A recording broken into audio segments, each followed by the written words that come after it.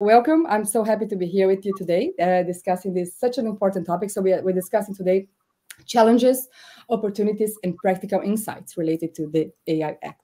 And I want to start with Luca. From your perspective, during the latest months of the negotiation, what were the most challenging issues, more from the negotiation aspect? Thank you, Luiza. Yes, indeed. I mean, I've been in Brussels following the process the entire time, and yeah, some people would joke that I was hiding in the meeting room sometimes. It looks Yeah, so I would say, first of all, just to give you a sense of where this is coming from. When the AI Act was first proposed, the overall mood was like this was a premature proposal, that the technology was not mature yet, and so the commission was jumping the gun, basically.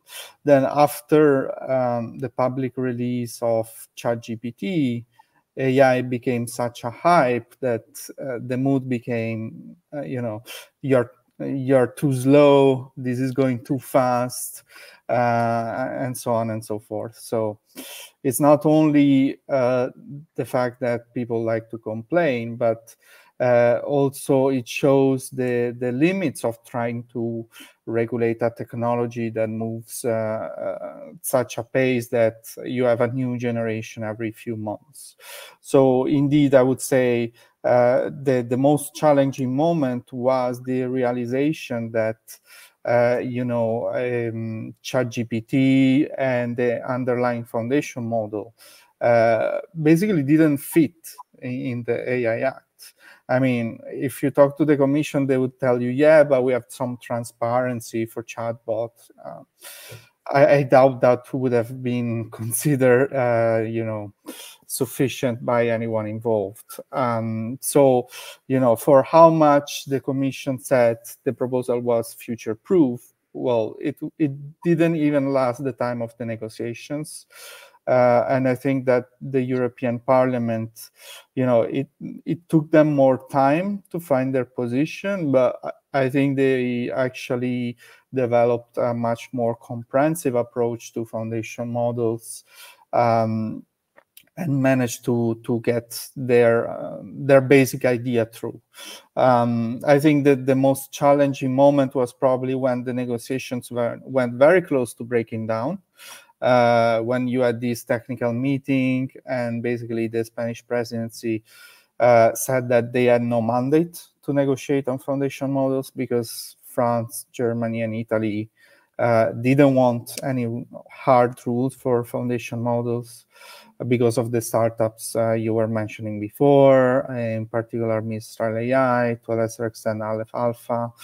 So I think that there we really saw different interests collide. You have the interest of the Commission, the Parliament, that had, political pressure to reach an agreement, also the presidency, of course, before the elections, because they didn't want to miss this window of opportunity to come forward with this first regulation in the world on artificial intelligence.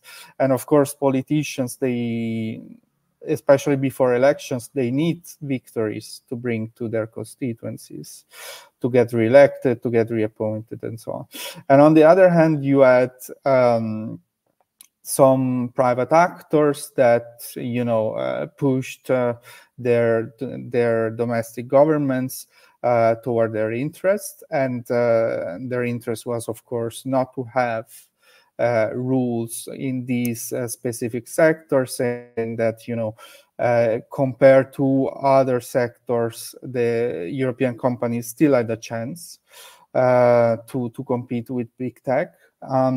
So I would say this was possibly the most delicate moment.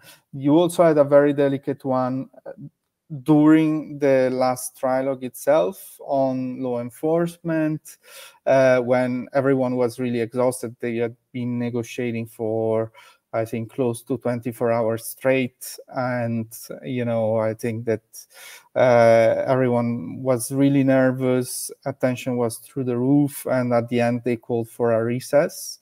And I think that was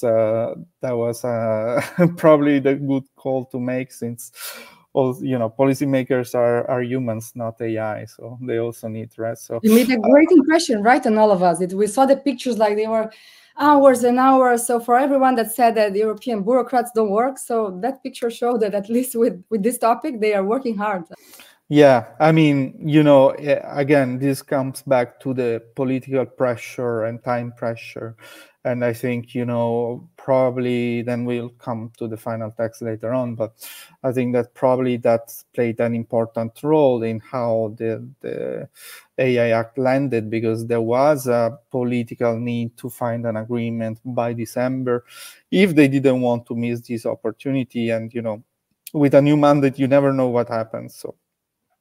And as you were hiding in the meeting rooms, I'm kidding. So as you were paying attention to the discussions and the details of these discussions, do you think that the members of the European Parliament, they have technical knowledge? What did you feel? The discussions, there were all the time, there were technical people involved? Well, this is a technology where you have very few experts. Well, a lot of improvised experts, but not so many actual experts.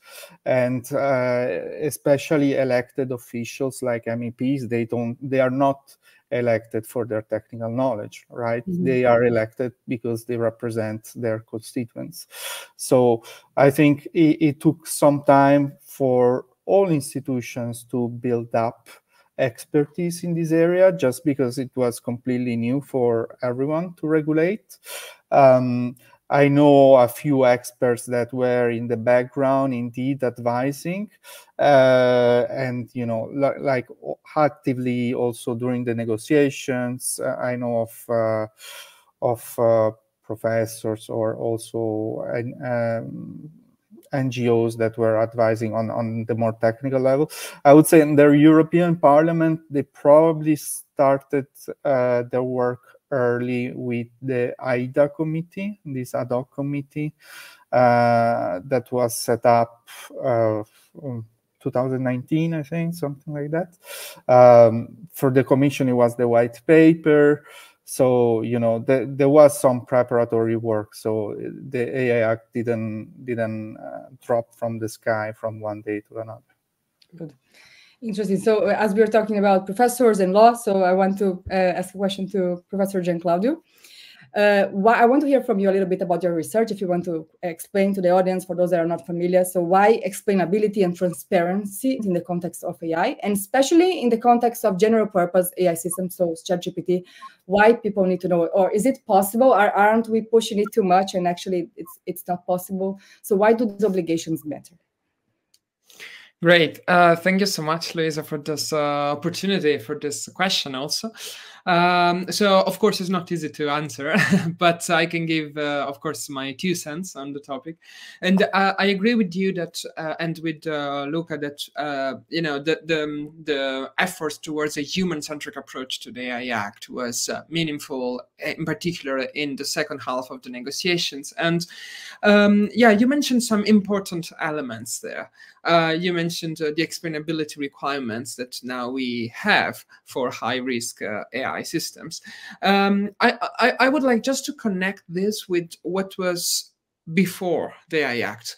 In Europe, we have the GDPR, and there was a lot of emphasis on Article 22 of the GDPR, which is the right not to be subject to automated decisions, and the connected rights of individuals to have a human in the loop in case decisions are automated and have significant or similarly significant effect on individuals.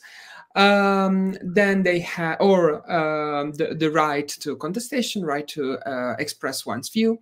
Connected to this, there was a right to know the logic of algorithms. But this duty was just for data controllers. Data controllers are usually just what in the AI Act are the deployers. So the users, like my university using AI on students, God no, but or whatever, the law enforcement authority. Well, law enforcement are not under the GDPR, but under the Law Enforcement Directive. You know, companies that use AI, so they can somehow give some logic about the reasoning, about the decision-making system. But now the AI Act is covering the gap between the producer of AI, who are the ones that know, and should know, at least, or should control, or should have a yes or no decision on whether we want to go on some unexplored, impossible black box or white box systems. So the gap from them, from there to the users of AI systems. I think we needed this step. We needed to impose these duties of explainability on the AI provider, the AI producers, the AI designers, however we want to call them, to make meaningful, to make use of Article 22 of the GDPR, of a possible right to explanation with all the limits of explanation. So this is important in terms of stakeholders and in terms of scope. And I think this was this was something very, very important. Then you asked about generative AI. Well, for generative AI, this was also very interesting in terms of policy making. From the very initial proposal of the Commission, we know that general purpose AI, generative AI, was not in the proposal. But then the political pressure, the media, the release of ChatGPT in November 22 raised the issue of this urgency. We needed to do something, right? And it's super interesting because if the EU policy making would be quicker, we wouldn't have the opportunity to add general purpose AI regulation in the law, because actually this was added after 1.5 years from the first proposal of the European Commission. In other ways, we could say that this law is, in general, AI laws are intrinsically non-technologically neutral, because they need to look at what's happening in the last years. But I think the AI Act is wise in that respect, because it's identifying the issue of general purpose AI. It was not too late to do that. And then putting some predictability requirements. And this is something important. All the critics to the AI Act say, well, let's say critics from right wing are saying, well, we shouldn't regulate because it's impossible, because we don't know, because we cannot predict, etc. Right? But the point is that the AI Act is giving predictability to what is permitted and to what is not permitted. Generative AI had already been prohibited in Europe, but at national levels. We saw the example of Italy with the Garante, Data Protection Authority, that a couple of years ago decided to block ChatGPT, also for the transparency elements. They had several conditions and lists on why ChatGPT should have been blocked in Italy. One was about children, another was about transparency and also understandability, and also the enforcement of some data protection rights, like right to accuracy, erasure, etc. So in that respect, I think now the AI Act is saying general purpose AI, of course, well, there's no prejudice to the GDPR. So if there are data protection problems, okay, data protection authorities can regulate, can decide, can block, can give sanction. Still, we now know that if general purpose AI respect the systemic risk assessment duties and the transparency duties that are in the special part of general purpose AI chapter in the AI Act, they can release, they can use, they can commercialize the system.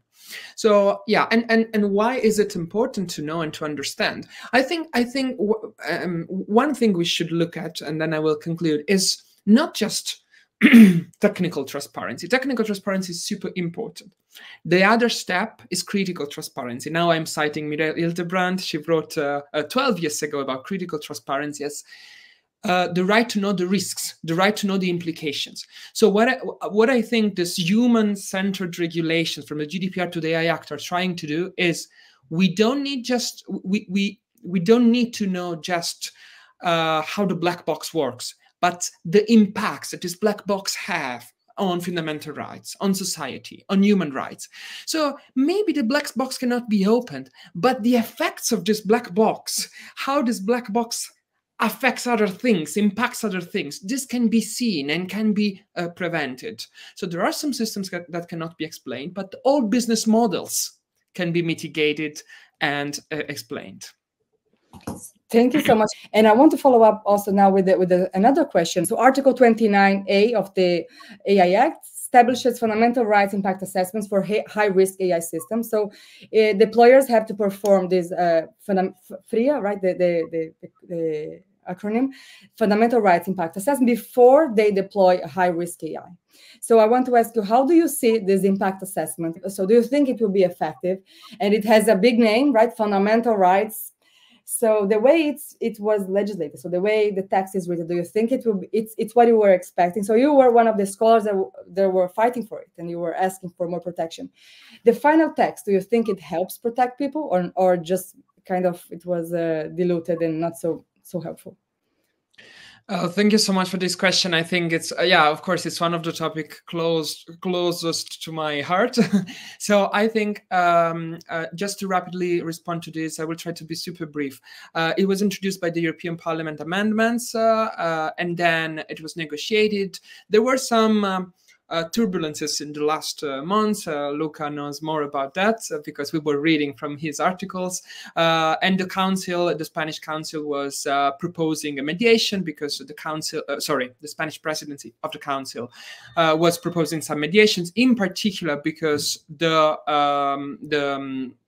idea that the council and the commission had was that this FRIA was redundant, because you already have some impact assessment. For example, you have the data protection impact assessment, or you have, for social media, for example, you have already fundamental right impact assessment in the DSA, in the Digital Services Act, Article 34. So this was this idea that was redundant. So they wanted to limit it to public authorities and not to private authorities. And also, they want to make it mostly voluntary. So there was this final, let's say, fight. NGOs helped a lot to advocate for this, and also scholars, as you said. We launched with the Brussels Privacy Hub. We launched a letter from 150 professors signing for a meaningful fundamental right impact assessment. But what is the final text, the final compromise? So we are happy that it's not just for public authorities. It's also for private authorities, but just if they serve public functions. And then in the recital, it's explained that public functions can be hospitals, can be education. So this is good. And it applies to banks and insurances also explicitly. So this is also very good. The idea is that if you limit FRIA just to public authorities, you are losing most of the problems, right? Because you're missing the point, because we know that our fundamental rights are at risk for also in relationship and mostly to private companies, when we are consumers, when we are customers, etc. So that is very good. What is not so good is that something was moved to the recital. The first thing is participatory approach. We really need that this FRIA have the participation of impacted stakeholders. This is still there, but just as a recommendation in the recital, not in the body of the article. So this is a bit disappointing. The other thing is that while in the DSA, for social media, the FRIA, the Fundamental Right Impact Assessment, should be every year, so it should be on a regular basis. Here in the AI Act, they say that this regularity, the cyclic nature of FRIA, is just when risks change, when the level of risk change. So it's kind of arbitrary cycling timeline. But yeah, I think I will stop now.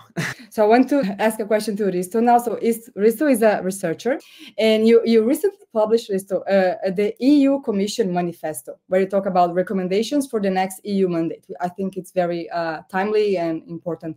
So I would like you to share a bit with the audience. I'm not sure if everyone is aware, so please share a little bit about it. And from your point of view, what are the most important recommendations and why they matter? Yeah, thanks a lot for having me. Actually, it's interestingly, it's my birthday today, and what a great way to have celebrate my birthday with you, having talking about one of the first ever major comprehensive AI regulations in the world, right? So thanks a lot for having me. Yeah, thank you. I actually, before I respond to your question, I want to go very briefly back to what both Luca and Gianclaudio mentioned around general purpose AI and the kind of political process around it. I want to push back a little bit, or like kind of add some nuances to this this discussion. So the European Commission initially released the AI Act draft back in April 2021, and external stakeholders were asked for input in August 2021. So a lot of, like, over 300 different stakeholders submitted feedback to the European Commission. Actually, already in November 2021, when Slovenia was leading the Council presidency, they already introduced an article titled General Purpose AI Systems. So that was already before the end of 2021. And then in May 2022, France, which was then leading the the Council of the EU, they made very significant changes to that specific article. They actually asked very meaningful requirements from the developer of general purpose AI systems. And now think about when ChatGPT was released, November 2022. So actually, over a year of discussion around general purpose AI systems already happened. Not all of that was around, very large scale language models or anything like that. It was all kinds of other types of systems that were included in the general purpose AI system category. But actually, people should give a little bit more credit to the EU institutions and the policymakers, because, like, arguably they actually did foresee some of those things based on also the input of, I don't know, academics and civil society and other stakeholders, of course. But yeah, it's not exactly true that ChatGPT came and completely destroyed the regulation, even though it did, of course, have a major impact, no doubt about that. But anyway, just wanted to add that nuance to the discussion. Coming back to the topic or the question you asked, yes, we recently submitted or published an EU Commission Manifesto, and we had something like 7 or so recommendations there, but maybe the key ones that I would highlight is, one is really ensure that the EU AI Office, which is a new regulatory body that the AI Act set up, is robust and has the ability to perform various tasks that it has been set to do. This is no small feat, because the number of tasks that they have is actually quite significant. They have to monitor the regulation, how well the regulation is working. They have to try to enforce it. They have to coordinate between member states. They have the whole general purpose AI systemic risk designation issue and topic. They have a lot of different tasks. And the AI Office plans to hire up to 80 people over the next year or so, together with 20 people from the European Commission, up to 100 staff. So compared to, for example, the UK AI Safety Institute, which has been working for the last year or so already, they are at a very early stage, and I would recommend them to make sure that they are in touch with the UK AI Safety Institute, learn everything that they are doing, make sure that they have enough money to hire the best people to carry out these tasks. It's going to be a huge challenge. Second thing we recommended was actually, continuing developing this regulatory package around digital technologies. So the current European Commission, or soon to be the previous one, started the AI Liability Directive, which should be continued. They should finish this. And arguably, it was put on pause exactly for the reason that the AI Act would finish, and then the Liability Directive people could make sure that it's quite aligned with the AI Act. So why is it necessary? Well, the EU Act mostly talks about ex-ante requirements. So requirements for companies before they put something to the market. And hopefully that will reduce risks, right? But it's not guaranteed that even if they follow the AI Act to the letter, that they will avoid all kinds of damages and incidents. It's not guaranteed. And if a damage or some kind of harm occurs, who is liable? Who should bear the cost? Who should support those who have been harmed? I think it's very crucial to finish that legislative document as well. And then finally, there's a mechanism called the Codes of Practices for General Purpose AI, and these are essentially, guidelines or documents that companies can follow to show compliance with the AI Act, especially when it comes to general purpose AI tools or systems, before technical standards are developed for those kinds of models and systems. And we think it's extremely important that those are drafted with the inclusion of civil society. Companies, industry oftentimes has a lot of power over technical standards, these guidelines, and for good reasons, but civil society has very strong advantages that they can add. For example, they don't have commercial interest. They're interested in the public good, how well AI systems work for the whole society, and they could bring that perspective and make sure that the industry doesn't, only serve their own interest. And sometimes they can also bring a lot of expertise that maybe industry doesn't have. So yeah, those would be the main things that I would highlight from all the 7 recommendations that we have. People can look up our document and look for other types of recommendations there. So now let's move to a more dynamic part of the session today. So I want to hear from each of you a little bit from the same topic. So from each of your perspective, when do you see the final text of the EU AI Act? What are the most problematic issues and why? So let's start with Luca. Well, that's easy. I'll give you only one: typos. I was actually at an event with some lawyers a few weeks ago, and one of them told me it's incredible that they would publish a law with typos. I mean, from a lawyer perspective, this makes their job so much easier because, if you take the part on open source software, it says the opposite of what is the legislator meant to say. And, if you have a text that is not polished, unclear, it's very easy for companies and lawyers to go around it, to get it dismissed in court. So, I think that the highest price that the political momentum had to pay for the AI Act was the quality of the text. So the lawyer linguists are meant to polish the text. Let's see if they do some miracles. But I think there are parts of the text that cannot be fixed. If you take Article 6, it's a mess. I would challenge anyone to say they have a solid legal case to use the filtering conditions of Article 6. I think, the text is so uncertain, only if you are a rich company, you take the risk to get fined afterwards. So, I think on certain parts, the text is truly self-defeating, and that the overall quality, even by the admission of people that have been involved, it's quite low. Thank you, Luca. So Gianclaudio? Yeah, so first of all, I would like to say something I was a bit disappointed with is the emotional recognition part. From a legal, ethical perspective, emotional recognition is one of the most problematic and intrusive things.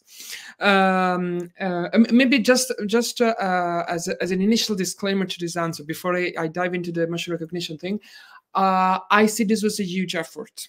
It started as a safety, like product safety instrument, and now it's a fundamental rights, general regulation.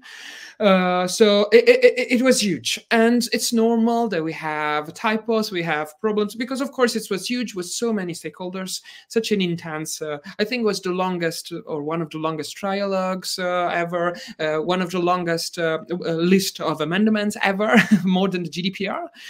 Much more, and the GDPR was the unprecedented case. And also about the general purpose AI development, as Risto was saying, just to clarify on that, yes, the Slovenian presidency had already advanced this, but now it's a new treaty on generative AI because we have 6 articles, just to say how it grew. Okay, but something could have been done better in terms of emotional recognition, as I was saying. In the initial proposal of the Commission, emotion recognition was considered limited risk, and of course, it's crazy, right? It shouldn't be limited. It's very problematic. The Parliament had proposed to ban emotion recognition, but there was this discussion that it's a pseudoscience. You are going to limit science. All these discussions, and also the therapeutic use, the anti-suicidal use, etc. Now it has been put as high risk, but a couple of cases, so education and employment, are prohibited. So you cannot detect emotion of in the employment context and in the educational context. So it's why not in other problematic fields? Why not on migration? Why, for migration purposes, shouldn't we ban emotion recognition? You know, as you said, I've worked a lot on vulnerability, and one of the biggest sources of vulnerabilities being a migrant, you know, facing the challenges of borders, and emotion recognition there, it's extremely problematic. It's high risk now, but it could have been better. Another problem, because you asked 2 or 3 bullet points, is the definition of vulnerability. Maybe we can talk. It's there are lights and shadows. I like the fact that it has been expanded from the Commission proposal, because the Commission was proposing to ban just vulnerability based on age and disability. Now it's also social and economic conditions, Article 5b. Still, there's something that could have been better included, but maybe in the positive parts, we can say that there is another article that expands this view. FRIA, we already mentioned there are some limits for the fundamental right impact assessment, the participation, and the periodic timeline. Maybe a last thing that was also criticized a lot by NGOs in the last moment is Article 29 about ex post biometric surveillance. It was something that was added in the very hot discussion about Article 5, so about biometric surveillance. The ex-ante biometric, the real-time biometric surveillance is now more or less limited with several caveats and disclaimers, but the ex-post surveillance is still possible, so the ex-post analysis of biometric things. What we should cherish, what we should treasure is the data protection laws and data retention laws. So we should now really make sure that this Article 29 will be limited by data protection laws about retention, about, you know, the possibility of not processing data beyond purposes, etc.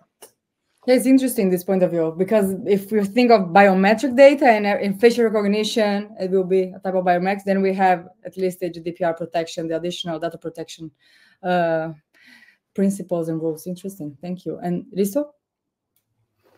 Yeah, I have a couple of thoughts. So firstly, I think this is a very long and complex regulation, and so we can expect it to be very hard to implement in practice. So I've heard some people make the point in discussions that it is basically like a Christmas tree. Everybody wanted to add something, and you know, it grew and grew, and they got their favorite thing on the tree. For some kind of, you know, description of the complexity, or as a proxy for that, the senior policy advisor at the European Parliament, Laura Caroli, she recently compared GDPR and the AI Act on LinkedIn. And according to her, the AI Act has 180 recitals. So recitals are these background text, background information for the specific provisions, compared to GDPR's 173 recitals, so more recitals. It has 113 articles compared to 99 articles in GDPR. And it has 68 definitions compared to 26 definitions in GDPR. And it has 13 annexes and no annexes in GDPR. So, and people complain about how difficult GDPR enforcement has been over the last couple of years. We can expect this to be very challenging for the AI Act as well. I have received tons of comments already from some stakeholders saying, hey, like, it looks good, this AI Act on paper, but like, what does this and that thing actually in practice mean? Like, what should we actually need to do? And my response to them usually is, well, we should wait for the European Commission to develop guidelines. There will be technical standards, codes of practices. You know, different people will develop new services, but it's going to be challenging, right? Lots of work ahead. And maybe the second thing I would mention here is a general purpose AI governance actually in this in this document is quite weak compared to like some versions, some negotiation proposals that were on the table based on some of the leaks that Luca shared and other technology journalists. For example, it completely lacks third-party testing and auditing compared to, like, I saw some version where it was independent testing and red teaming was mentioned. But at the end of the day, providers need to perform model evaluations. For example, general purpose AI with systemic risk, these kinds of model providers, they need to perform model evaluations just internally. Why should we trust what the outcomes of that model evaluation that are coming from the companies? That's significantly weaker than could have been reasonable. And yeah, I'll stop here because we're running out of time soon. Thank you. So now let's be technology optimistic or law-wise optimistic. Is there something to celebrate? So is there, what are the positive sides? So Gianclaudio, let's start with you. Yeah, I'm an optimistic person in general. As a lawyer, I try to take the best of what we have. I'm positive about the AI Act. So I must say, I'm reading in the chat, there are different views that no regulation is better than typos or something like that. I think we should keep clear in mind that AI has huge externalities, very high risks, that we cannot just regulate through data protection, because data protection is the last part, and it depends on many scope problems about scope. We cannot just regulate through the platform problem, because AI is affecting also us offline. I was mentioning the border. There were discussion I saw in the chat about the border. Actually, it applies to border, so it's not excluded from the scope. The AI Act, I mean. So what is good? First of all, red flags. We have something that is prohibited, very clear.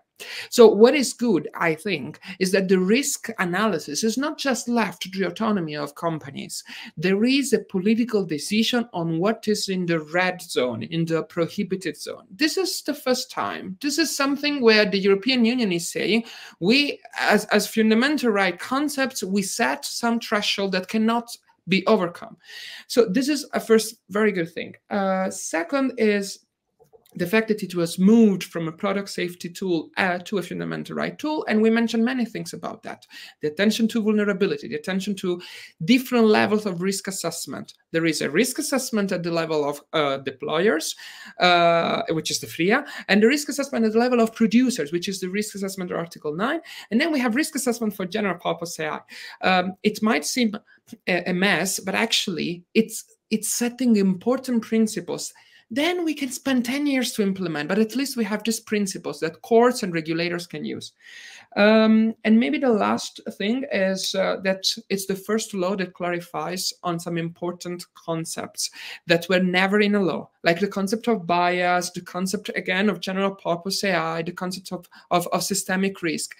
It's broad principles. There are many vague concepts, but at least for the first time, the law is not based on old concepts that might have problems. If we think at the US systems, even for data protection, they're still based on tort law mostly, or some national laws like California, etc. But can we really, in the age of informational capitalism, base the protection of our data just on tort law? It's the same with AI. Could we just base the protection of fundamental rights in the age of AI just on data protection or platform regulation? Maybe not. So, yeah. So, Luca? Thank you. Well, you know, if you look at the status quo, I think indeed the AI Act is an improvement, especially in terms of setting out a framework on how to manage risk and basically to set the boundaries for this new technology and what is allowed and what should not be allowed. I think, though, in terms of legal clarity, which was one of the main reasons to present this proposal from the start, I think the legislator could have done a better job. The Commission will have to do some heavy lifting in terms of clarifying what the text means in practice with these guidelines and secondary acts. overall, I think the EU has taken a leading role also in terms of prohibited practices and what should be, not allowed to be used. And I think what we saw with the Council of Europe, where they proposed that signatories also issue a moratorium on stuff like social scoring. I think this is one of the positive sides of the AI Act. Then, of course, we will see quite significant compliance costs for companies, especially those in the high-risk area. I think that one of the risks we could see from the AI Act is that companies prefer not to go and create applications in the high-risk area simply because it's more costly for them. But those are actually the areas that might bring the most benefits to society. So, as with everything, it's a bit of a mixed bag. Overall, it's better than what we had before, and sets out an horizontal framework for using artificial intelligence that is nowhere to be found at this time in the world. I think that the job is not done. I mean, as we saw with the GDPR, it's the 6th year since the entry into force. We are only starting to see now case law and international cases being brought forward. So I think for the and let's keep in mind that the GDPR didn't start the process. We had a data protection law and a privacy law before in Europe. The AI Act is completely starting from scratch. So I think this will be a long process. We are talking about 5 to 10 years to see the most concrete effects in terms of shaping this emerging market. And at the same time, I don't think that the job is completely done, because this discussion has also shown that there are limits to the AI Act in terms of what it can do for copyrighted material. There will probably be an initiative of the Commission in the next mandate on this. There are already talks to have some other vertical initiatives on AI in the workplace. So I think this will be one of the, this will remain on top of the agenda, both in terms of legislation, but also in terms of enforcement in the next years. Risto?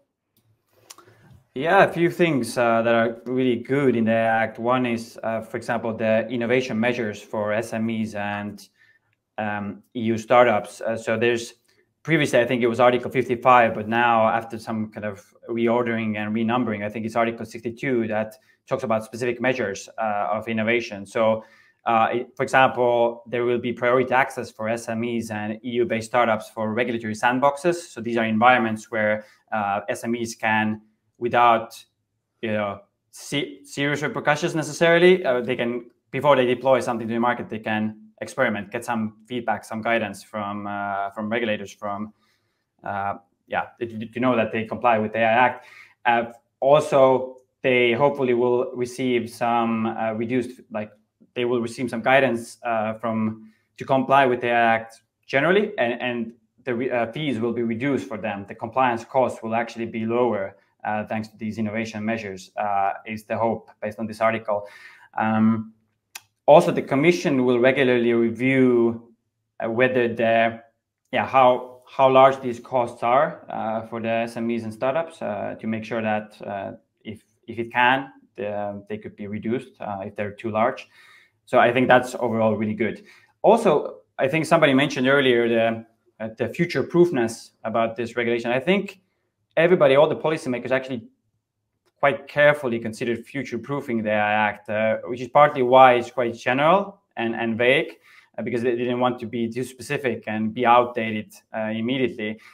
So there are some instruments that allow the law to be changed. So delegated implementing acts, these kinds of secondary legislation that the Commission can develop. For example, the Commission can change the definition of AI system. They can change the criteria that exempt AI systems from high-risk rules. They can change what is in the higher risk use cases category and what isn't there. They can change thresholds for classifying general purpose AI with systemic risk. Technical documentation, they can change some things there. So yeah, a bunch of things that they can change, which is quite good because AI can advance quite quickly, and we need to make update the law to be in line with those changes. Maybe final thing, which maybe not everybody paid attention to, but I thought it was really good. So the AI Act covers the whole value chain better now than the original version did. So the original version kind of focused much more on the deployers of AI systems, but now there's kind of more focus on the range of stakeholders, like the model developers, for example, the initial ones, especially when it comes to general purpose AI.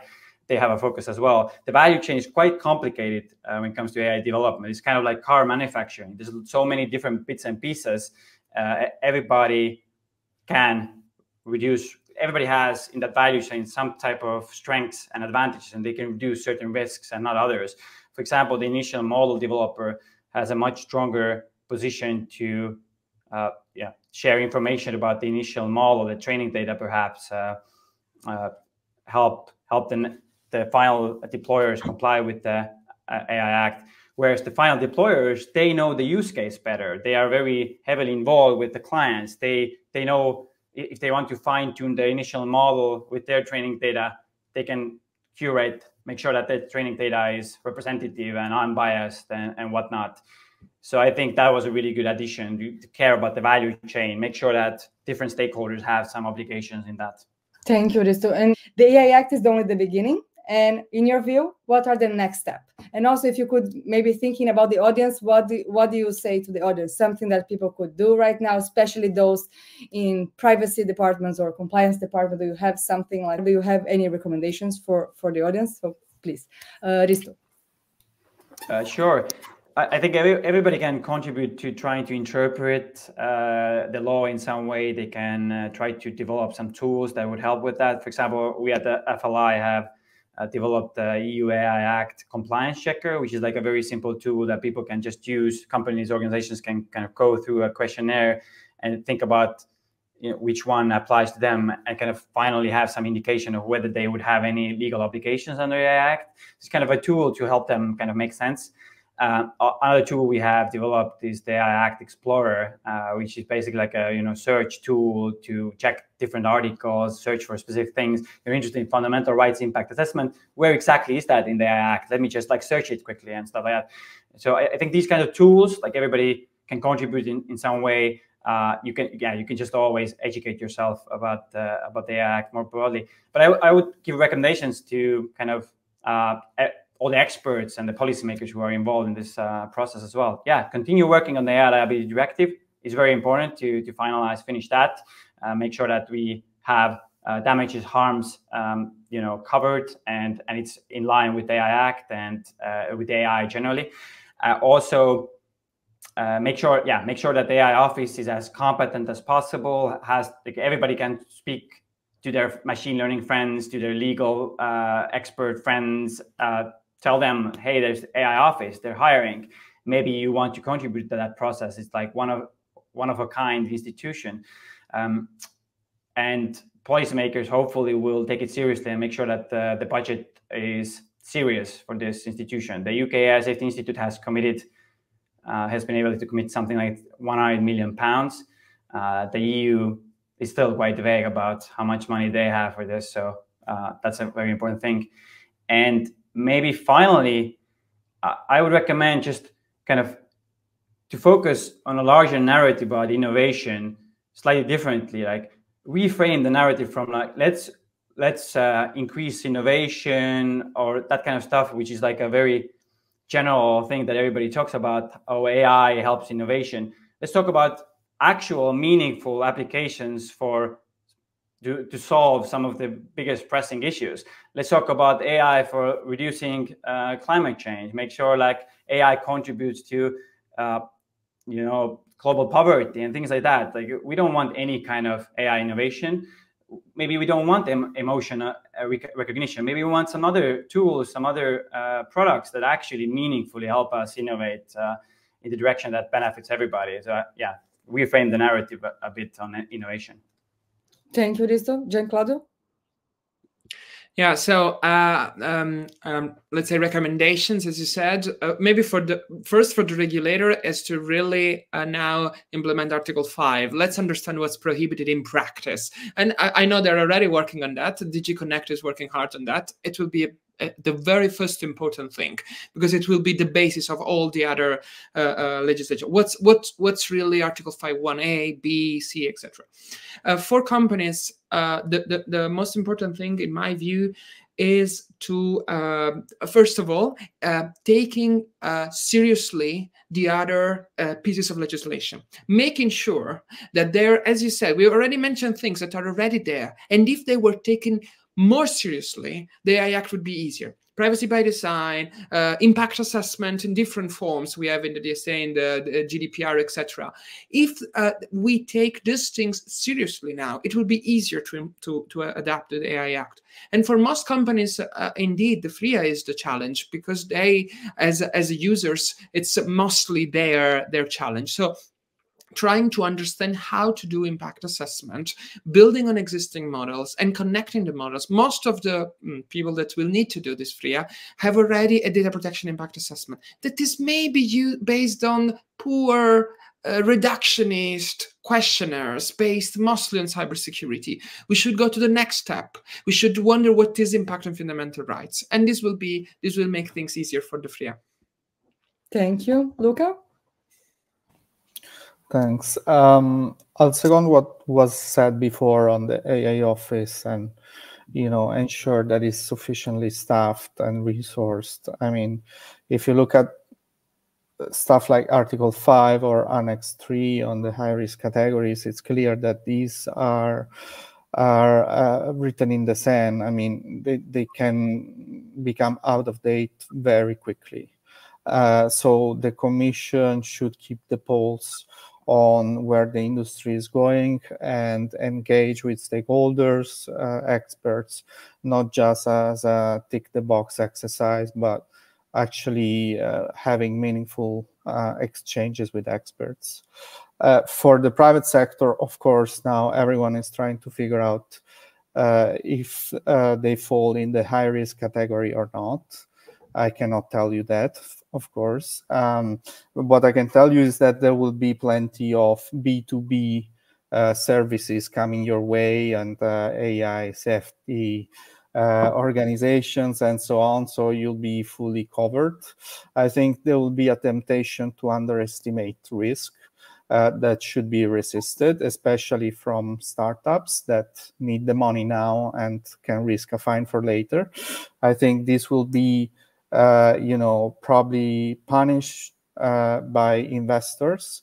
So that there should be a responsible behavior in this sense.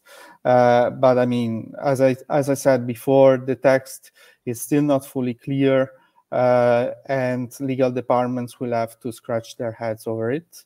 Let me just conclude by saying that the AI liability directive, I don't find it particularly relevant, actually.